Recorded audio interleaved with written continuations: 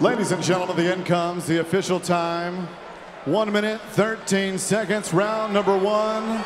Your winner by KO victory, Frank Mir!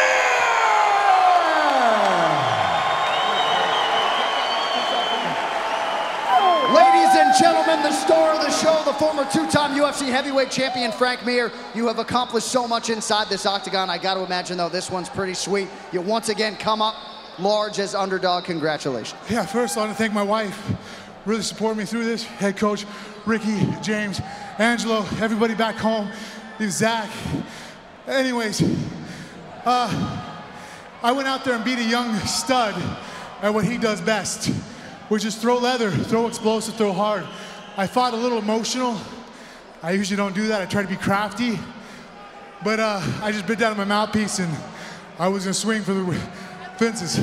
Yeah, we could see the emotions. You ran to the octagon tonight, which isn't something that you normally do. But was that the strategy coming in, to be aggressive right out of the chute and try to counter his aggressiveness with aggression of your own? Absolutely. When someone's coming at you like a bull, you can't back up on them.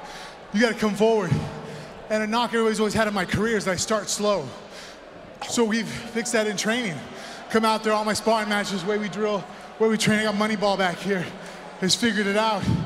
And so I just showcased what our training has been. To come up with a knockout like this at 36 years old, at this stage of your career, are you even exceeding your own expectations with this late run you've been able to make? I expected to be more technical tonight. I've been sparring with some really good guys. You know, Brett Rather, Romain Sterling, one of the former champions of the world. And Travis Brown came out and was helping me. I fought the little, Todd Price. A little less than technical tonight. I showcased a different aspect of me, which now people are gonna have to wonder. I could come out there and I could fight hard with the young bull, but I could still be the matador.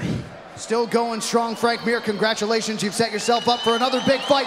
Ladies and gentlemen, the former two-time champ, Frank Mir!